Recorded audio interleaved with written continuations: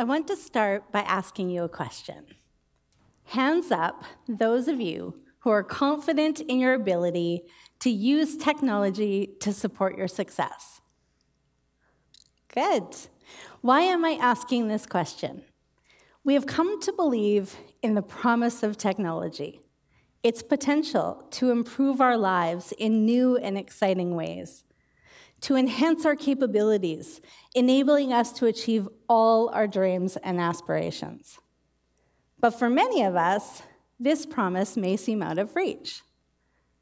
As a technology strategist and educator, I work with organizations, teams, and individuals to help them figure out how to use technology to support and reimagine how they get things done.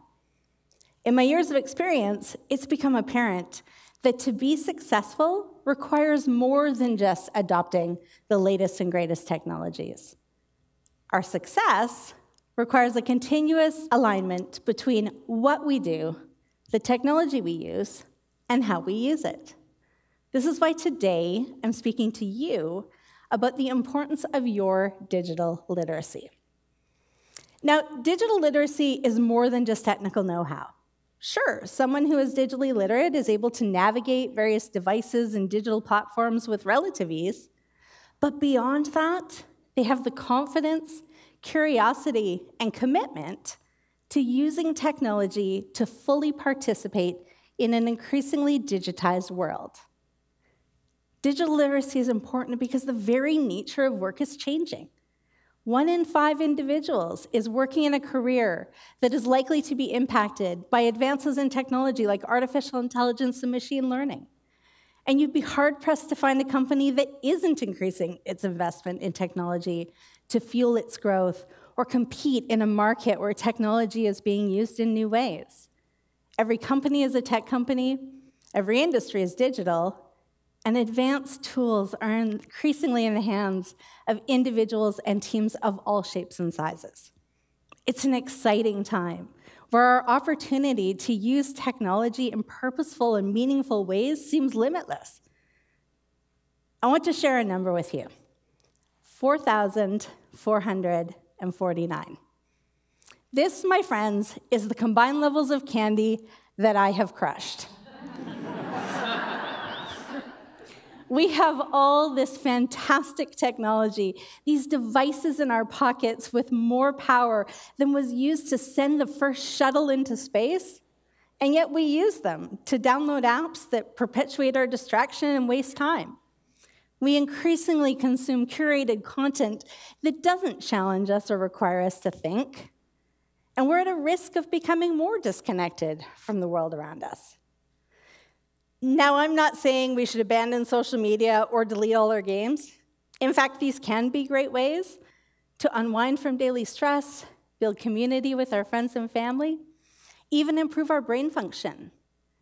What I am suggesting is that if we spent as much time building our digital literacy as we do chasing our high scores, we could better realize the promise of technology. Now, as we consider our digital literacy and its ability to support our success in the modern world, we need to reconcile that digital transformation is both something that we strive for and something that happens to us. We play both offense and defense. We purposely and proactively look for ways to use technology to be better, faster, to deliver more value. And as we discover new technologies and we embrace them, we feel a thrill. Maybe this is the thing that will solve all our problems. Make it easier for us to communicate and collaborate, make better decisions. Maybe it will lower our stress by streamlining and automating our work. But at the same time, we find ourselves on the defensive. We are at the mercy of the evolution of the very technologies we have adopted. Our apps and online platforms refresh with new and improved features every week, day, hour, and this can be overwhelming, often unwelcome. How many of you have seen that notification that pops up in the corner of your screen that says, "Here's something new for you"? If you did notice, chances are you averted your eyes or swiped it away vowing to learn more later when you just have the time. The digital revolution hasn't necessarily made our lives easier. It's increased our access to information. It requires us to decide what technologies deserve our time and attention. And it places demands on our time to rethink how we do what we do. When we consider what stands in the path to our digital literacy and realizing the promise of technology, the list is long. Some of us take comfort in the way we've always done things.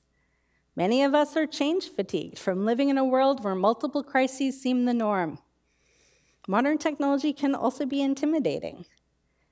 It may even seem pointless to experiment, knowing that the next new thing is right around the corner and everything we're learning today may soon be obsolete. Despite all this, I believe the promise of technology is within our reach. From the beginning of time, humans have wanted to do more and be more.